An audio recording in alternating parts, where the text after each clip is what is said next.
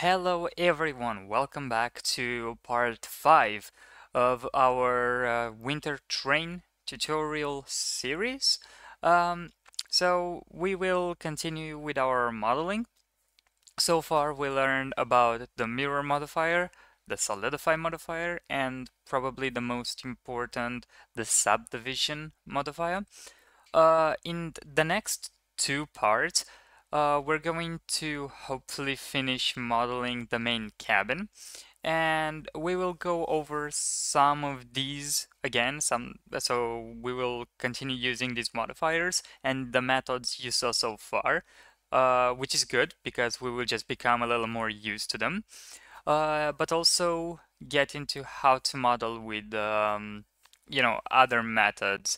So yeah, let's get this going, and please don't forget to leave a like, hopefully subscribe, and leave a comment if you so wish. Yeah, let's get to work.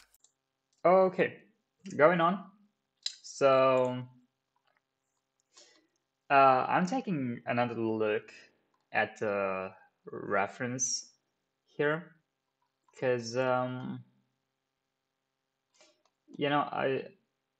just don't want to do everything because of the background image.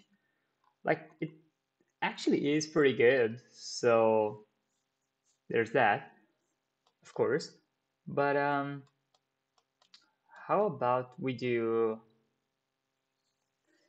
I mean, really, that's kind of the same thing if you sit to think about it.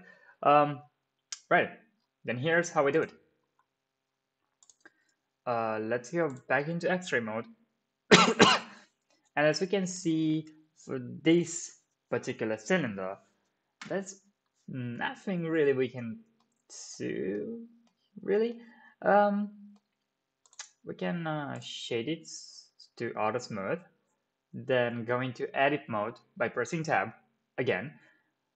Press 1 to look at it from its side view, and let's see what can we really do here. So the first thing I can notice is I should turn off the proportional editing. Then GNZ and get this to intersect the entire main cylinder. That's pretty cool. Then select this face, the main face, of course, and insert this face. Again, you select the face, press I, and then move your mouse inside. So basically, the face will create a loop around it. Now having this, press E, then uh, it's normal. It's going to show up by default, and just drag your mouse up, something like that. Go back into X-ray mode to see what we have. Um, let's go into vertex mode, select all these upwards vertices and get this down. And maybe I'm going to just scale this. At this point, I scale on everything but Z. Um, but yeah, at this point, it's here a little bit just bring details in, right? And this is why I said in the first video, really, it's really a beginner tutorial towards an intermediate. Like you will do a little more complex models, but you won't really do necessarily super complicated actions or whatever. Uh, you basically will just do simple geometries just to show you that you can do that and just stick to really simple objects to create super nice models. Um, that being said, it is a little more complex when it comes to the modifiers. Um, we'll go a little more over them, of course, but yeah, I mean the modifiers you will have to get to know them. Like you need to work with them a little bit until you really get used to it. Now, let's get this down a little bit. And right now it's just kind of like follow the reference and add um, some details here and there. So for example, I added this loop here, then bevel it. There's nothing like this in my entire reference, like not even in on these references, right? Like everything really is simple. It's just like cylinders. Yes, you can do something over on this part, but nothing too crazy necessarily. Um, and I just want to add some details to add like some style to our model, right? So here's a cool thing.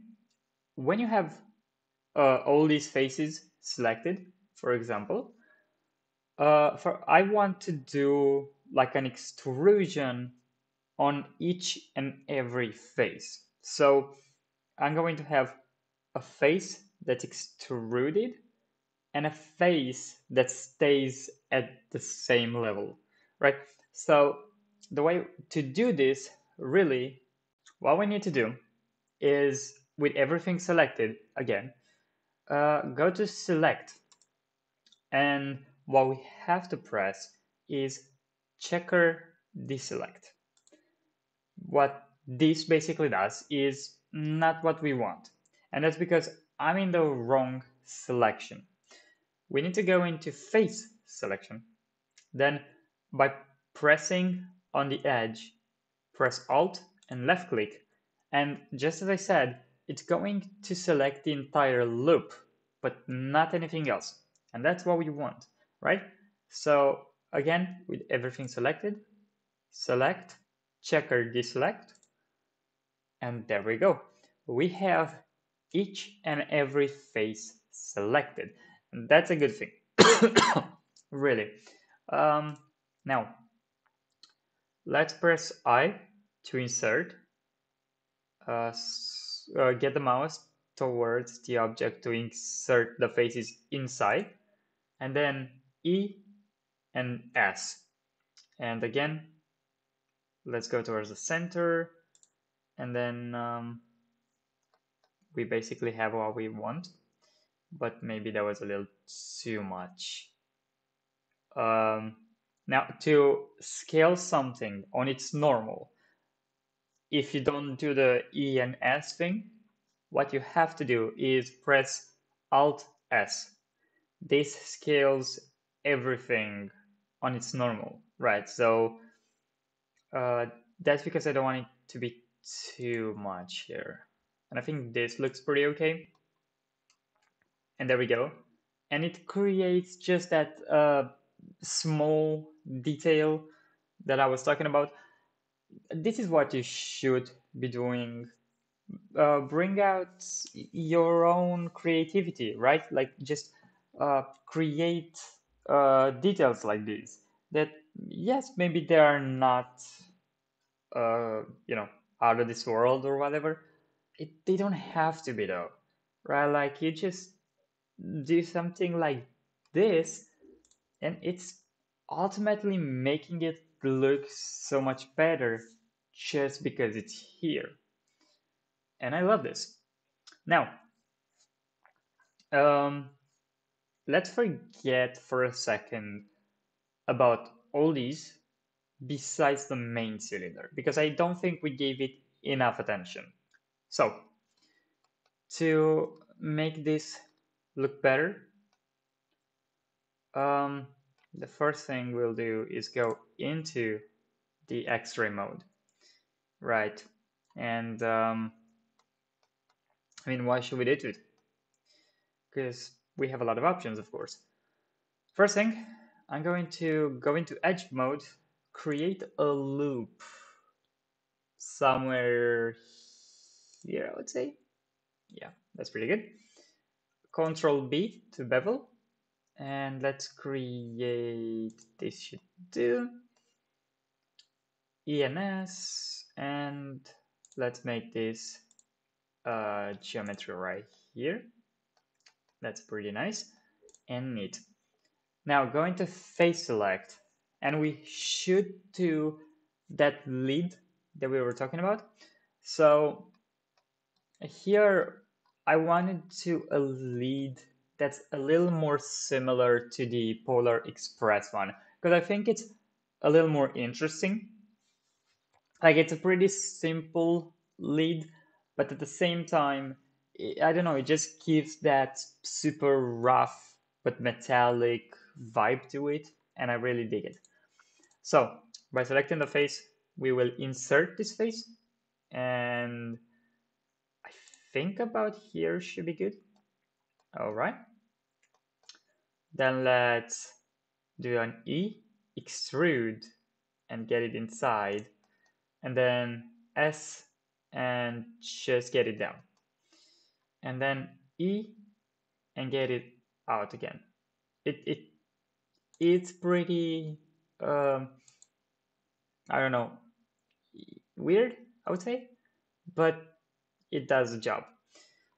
Now what we should do again, going to X-ray mode and select all these edges and press S, X, and 0. So we can have, all of them, and wait, because I pressed escape. And now all of them are at the exact same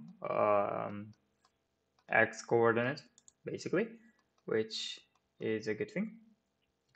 Then GG to this, and let's get it closer to about here. And here's a small new thing.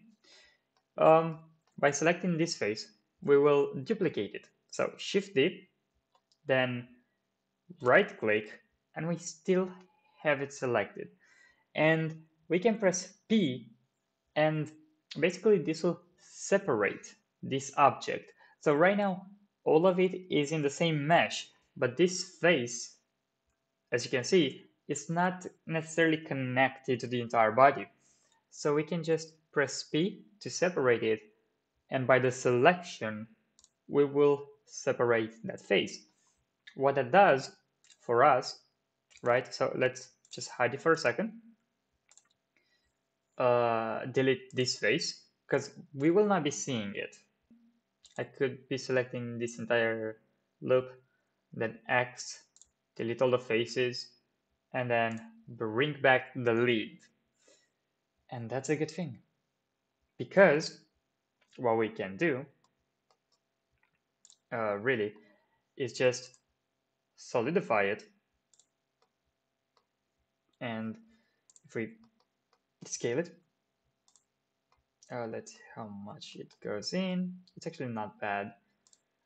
That's pretty okay by default. So let's add a subdivision surface, and now it's not that great. And the reason it's not too good, it's mostly because it doesn't really know what to do right now.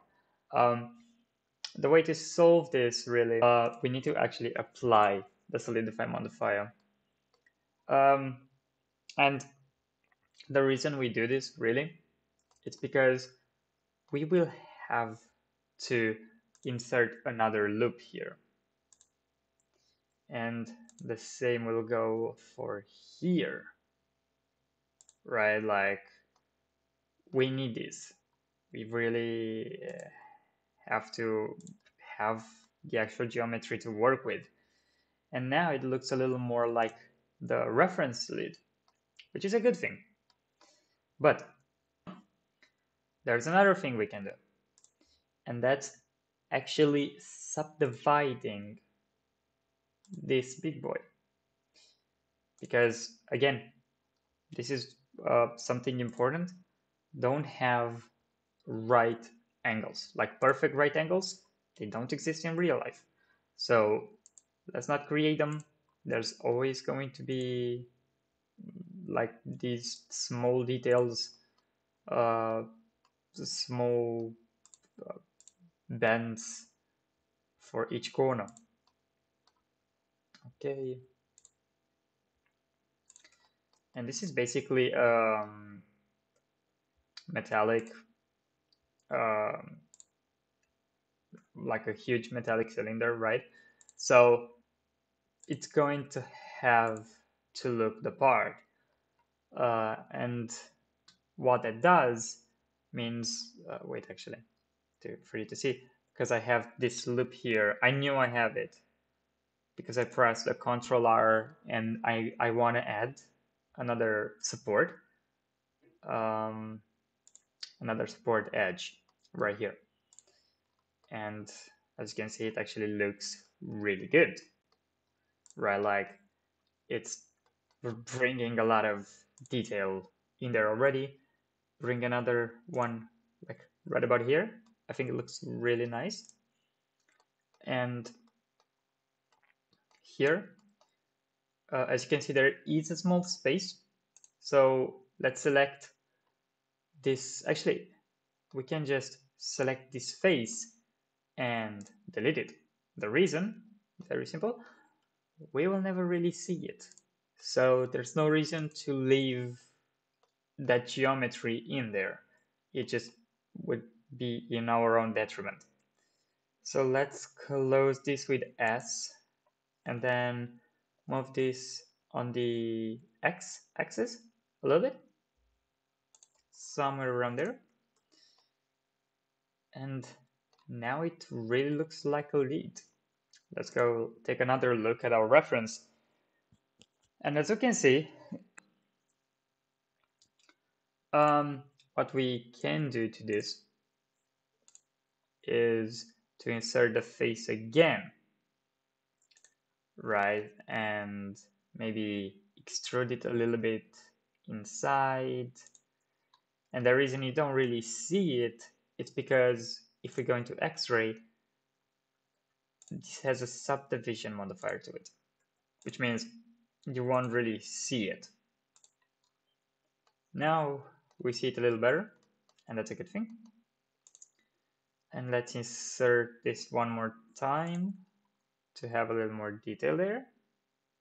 And that's pretty okay. And let's create a loop here, kind of like that.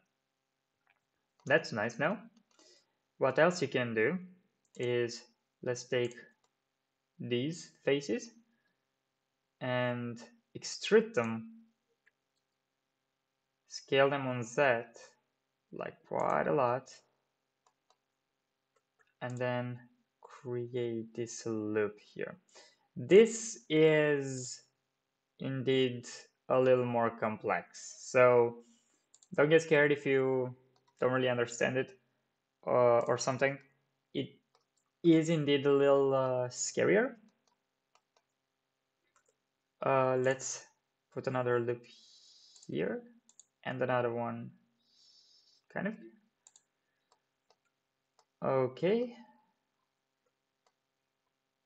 Right. And because of this, we have this light cover thingy for the lid.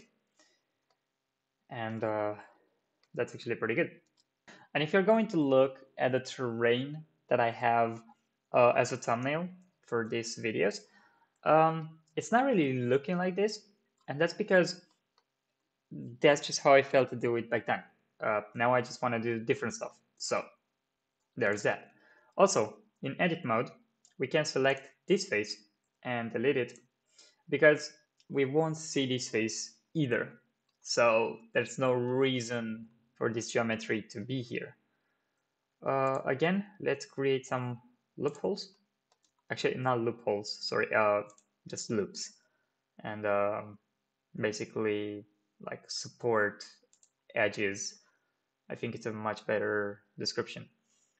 And really, there's not something I can really explain you on how to do this. It's like how much of an edge do you want to see, right? Like the closer you get two edges to each other, the more preeminent will the edge be, right? Like, for example, here, up here, it's pretty smooth, right? Now, if I bring this here and I bring another support edge here, we can totally see this edge, and we want that. Why? Because, well, honestly, this is what I want. And secondly, because again, you should think of what kind of body or what kind of object you're trying to create. Um, so I'm trying to make a big metallic cylinder, and that's going to be rougher. That's going to be, a hard surface. It doesn't have smooth corners. Um, so you have to kind of keep that in mind. You kind of have to think of how would it look in reality, right? Um, and again, a really good thing for it are references, right? So you can look on this Harry Potter train. The edges here are very proeminent, right? Like they look as if it's like 90 degrees stuff, even though we know now that it's not. But they do look like that, so we should create our own train accordingly. Okay, let's put some more support edges and give our geometry more detail and support. And that looks pretty nice.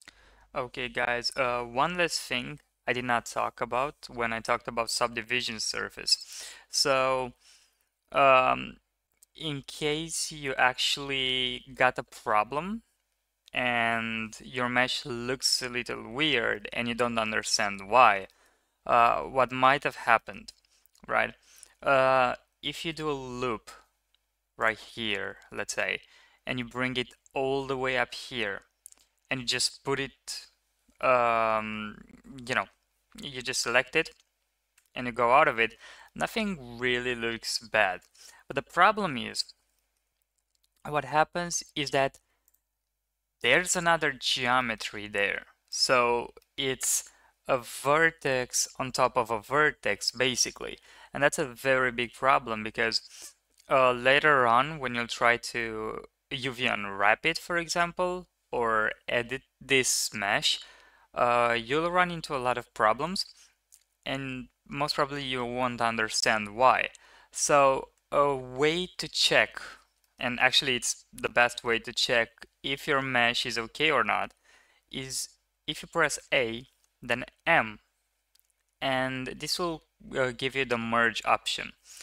Now you have to merge by distance because this will basically merge all the vertices, sorry, that are close to like 1 millimeter from each other, and that usually is already really close.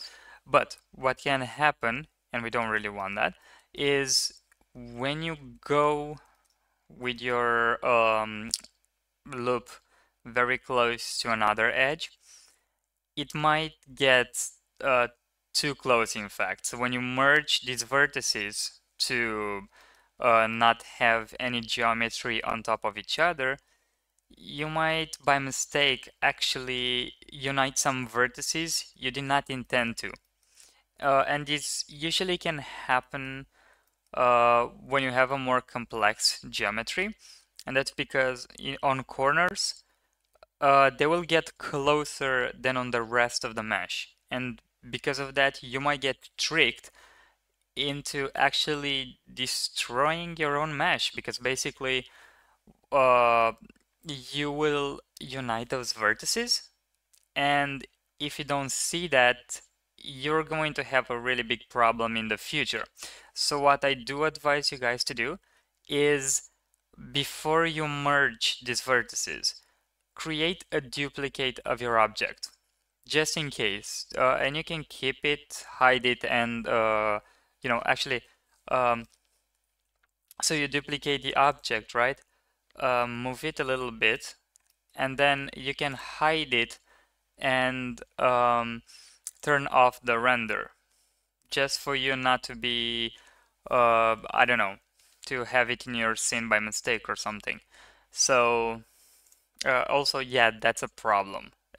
Before you render anything, even though I'm gonna talk about this later on when we talk about the renders, make sure everything that you want has the render turned on, because uh, I had this problem of rendering an animation, and that usually takes some time. Uh, and after like a few hours of rendering, I realized I didn't turn off one object. And because of that, I basically had to go back, delete everything, and re-render everything, which is very annoying also. Um, so yeah, this is one I wanted to talk about. Also, there's one more trick to this dilemma, really. Um, you can always turn on the auto merge vertices. Basically, what this will do is every time you'll create a loop and you get it too close, well, this is not close enough really, but if you get it like, let's say around here, as you saw, it merged it. So there's no geometry on top of each other. Now, if I do the same thing, but like this, right? Now we have a vertex in top of another vertex, which is the problem I just described you, and it's really bad and really annoying. So yeah, that's kind of it for this video. Um, in the next video, I'll show you guys how to model using curves, which is actually pretty fun. Um, and hopefully we're going to finish the main cabin uh, in the next 1 or 2 videos, I'm pretty sure. Um, and then we can go to materials, lighting, and maybe some procedural modeling, because I know I didn't show it. I'm not gonna do something too crazy about it. It's just gonna be some simple introduction to procedural modeling. So yeah, thank you for sticking till the end of this video. I hope you find something that helped you along the way. And if not, maybe some of the other videos will. Um, so, you better subscribe so that you don't miss those videos, because they actually might contain something you really want. So, yeah, thank you guys very much, and see you in the next video. Bye.